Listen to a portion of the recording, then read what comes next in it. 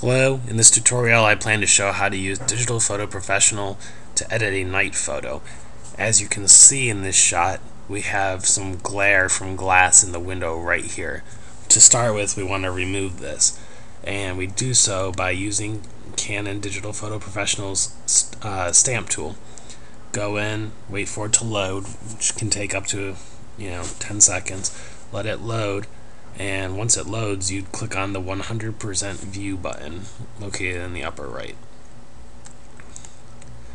As you can see, there's a lot of digital noise and whatnot in this photo as well. So here's our problem area, some window glare. We use a radius of 40 so that the brush is large enough to cover the problem area in one stroke, and then we hit select copy source, which is choosing where we want to copy from to replace this area. So I choose right over here. I'm clicking and dragging, and now we have our brush, and we can just paint right over the area that's the problem. And when we're satisfied with the way it looks, we can just hit OK. Now it won't show up on the photo here, but when you go to save it, the changes will be there. Another issue that you can see right here in this photo is our white balance adjustment. We used the as camera shot, so using the Canon XSI, we were able to get this shot, but we can choose to change our lighting however we'd like to do so to get an effect that we prefer. I personally don't like the way this looks, and I'm going to cycle through these and just see what else is out there. And I noticed that when I pull up a tungsten lighting, this looks a lot more natural to me and looks appropriate. So I'll cycle through the rest just to see what different options there are, but I know that this tungsten is what looks good to me.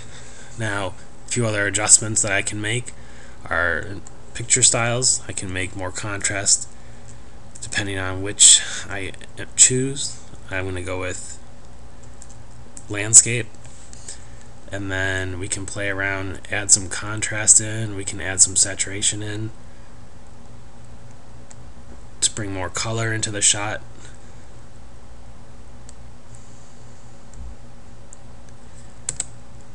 And now, a lot of people like to look at their photos at 100% these days. And while it's not really necessary to do so, because when you print your photos, you never look at them at 100%, it does give some type of satisfaction to a lot of users out there to know what their photos are looking at 100%. Once you've gone into 100% and your camera and DPP has loaded it, you have to give it a minute, and then it will sharpen up. You can now see the difference that the different sharpening settings have. When we have a sharpness of 0, everything looks a little bit softer. You're still able to read the text here, make things out, and the noise is a little bit less as well. But when you increase your sharpness, things get a little bit clearer. You can see right there, if you pay attention to the windows right over here, you'll see them sharpening up. So we'll go back to 0, softening, 1, 2, 3, and then we're getting to a point where it's over sharpened now. And while you're looking at it at 100%, it looks very sharp, and that's great. But it's really not necessary to do this, because again, you're never going to view your photos at this size. And even at 50%, you can see how this has affected the image quality. It actually doesn't look very good to have sharpened it so much. So I typically use a sharpness of 3 on my photos. I find it's a good balance between sharpening and image quality and not making the photo look over-processed, and we can still read text, and it's just a good overall setting that doesn't introduce too much noise into your shot. And again, I'll just show you, even at looking at a photo like this, when you have 0, you can kind of tell, but sharpening does help a little bit, adds some contrast, and going up to 10 would just be too much. It might look a little bit clearer, but it just looks over-processed, and it's just too much for my taste. So another issue that I want to resolve is getting rid of some of the digital noise in this shot.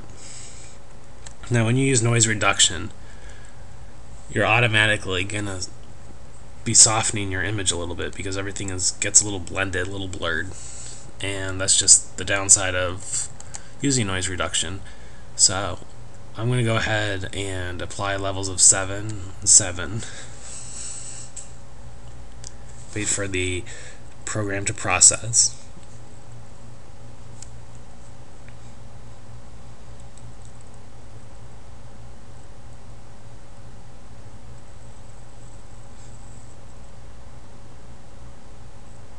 And when we're done, as you can see now, the image has softened up slightly.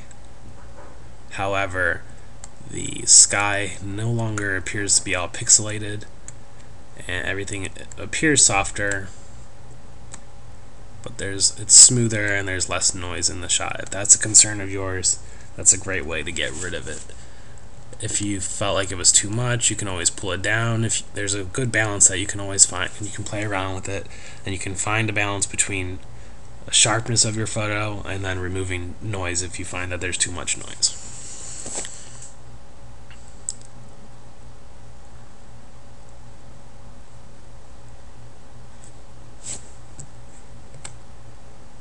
As you can see, that just brought in some additional sharpness again, but it also introduced more noise once I lowered the levels back down again.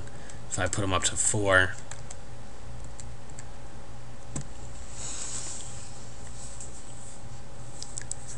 you'll see a softening of the subject matter, but you also have a removal of the noise. And this really only matters at a full resolution viewing. And again, that's mostly online viewing, on computer screen viewing.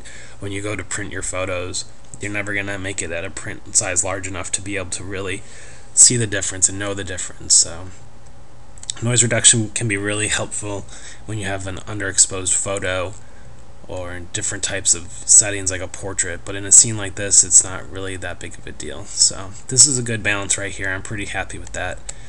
And now that I'm done taking it, I like the way it looks. I like the colors. All I have to do is output it, and once we output, you'll see that this area right here, this problem area, the glare is gone, and everything else as you see it here. So I hope that helps in processing your images and helps you find the sharpness that you were wanting to find with your XSI.